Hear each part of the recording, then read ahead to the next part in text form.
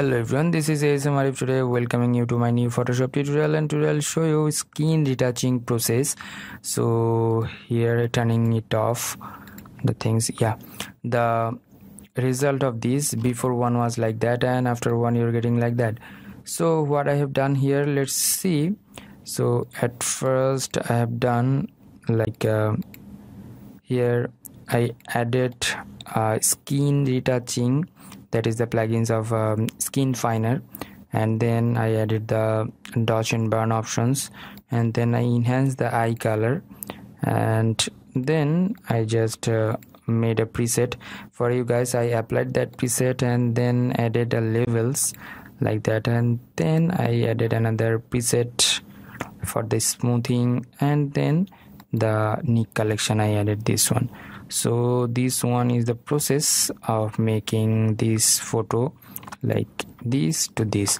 So let's start the tutorial. If you are new in my channel, please do subscribe and hit the bell icon for the new notifications.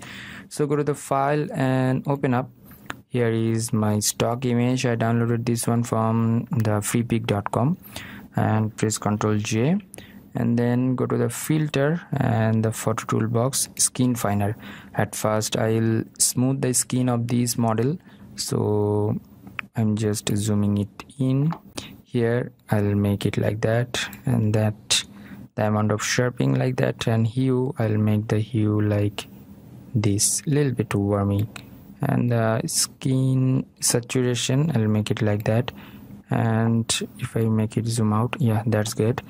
And then the contrast, I'll make the contrast like that, and shadow as well, and brightness I'll increase the brightness, and highlight I'll de-highlight this one a little bit, and hit OK. It will take time to load it up and give you the smooth skin output. And after that I'll make copy by pressing Ctrl J and J. One is for the highlight and another one is for shadow. So I'm turning up the shadow layer, select the highlight layer, and go to the blending mode and make it the blending mode is green, and right press blending options, and here is the underlining layer, and I find out the highlighted area of the face. That's fine. Press the Alt button and press here the divide slider will divide and adjust the light with the face, so that's fine, and hit OK. After that mask it and go to the image and apply image and hit OK. So one is done, and another one shadow. Select this shadow layer, select this one, make the blending mode into multiply, and right press blending options. From here I'll find out the shadow from the face. Press the Alt button and divide the slider and adjust the shadow and hit OK, and then mask it, image, and apply image. In this case I'll make it invert and hit OK. So I got two layers, and select these two layers, make it group, and then mask it again, and image and apply image, and uncheck the invert option and hit OK. So you are getting the subtle change. Actually highlighted and shadow area are prominent. So select these two things, make it group and make it merge, and then I'll go to the filter and camera filter. From here I'll apply the preset which I made it earlier.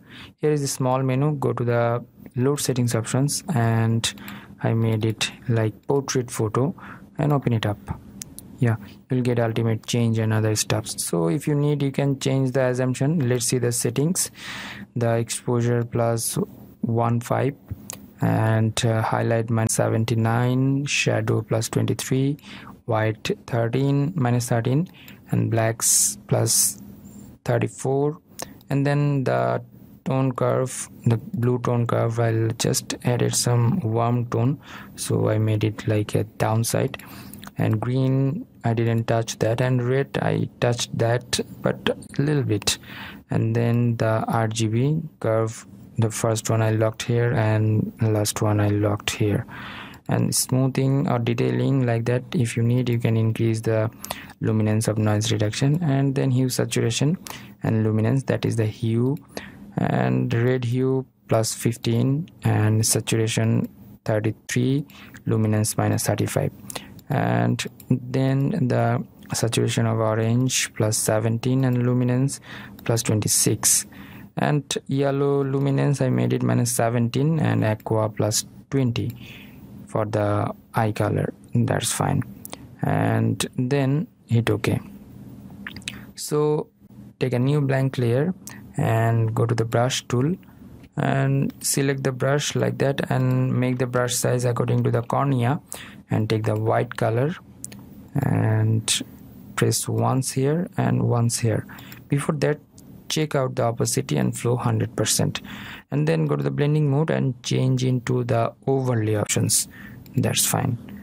And then I'll select these two things, make it group and make it merge. And now I'll apply another preset, or actually that is the Google Nick collection or Nick collection. From here, Color Effects Pro 4. From here you'll get ultimate changes of the things. So this one is the plugins for the Photoshop Creative Cloud or other creative or CS version. You can use it free of cost, and if you want to get the download link, please check out my video description. From here is the cross processing, and here are lots of methods. You can try one of them, but I'll use the L02 and hit OK. So it will take time to load it up and give you the final output. So that's fine. Yeah, let's see, the before one was like that and after one you're getting like that. So go to the adjustment layer and levels. I'll adjust the levels like this. Yeah, that's fine. Yeah, that's good. And then go to the solid color and select a color and go to the blending mode and make it soft light. So if you need to add the lights or other stuffs or the feel like the aqua or like warmy, that's fine. Yeah, that's good. So let's see, the before one was like that and after one you're getting like that. So it was the process to make your photographs more amazing and retouch your model skin. So hope that you'll learn a lot from this video. If you did, please thumbs up and share with your friend, and until the next video, I am ASM Arif signing out today. Bye bye.